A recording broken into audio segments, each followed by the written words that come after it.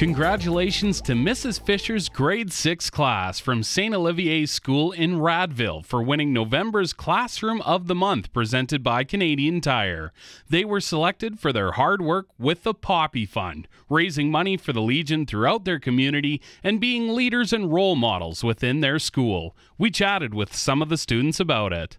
So raising funds for the Poppy and the Legion, who does that go towards? The veterans. Veterans. Of course, Remembrance Day was just gone and by. So besides the Poppy Fund, how are you a leader here at the school?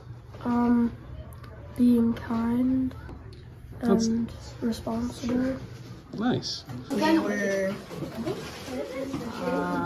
raising money for the veterans, and we went around town and helped the veterans and stuff. I don't really know how to. What else do you guys do in the school here to help out not only the younger classes but also the community as a whole?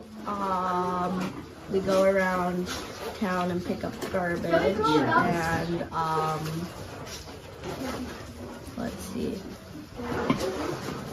we're the role models of the school, really.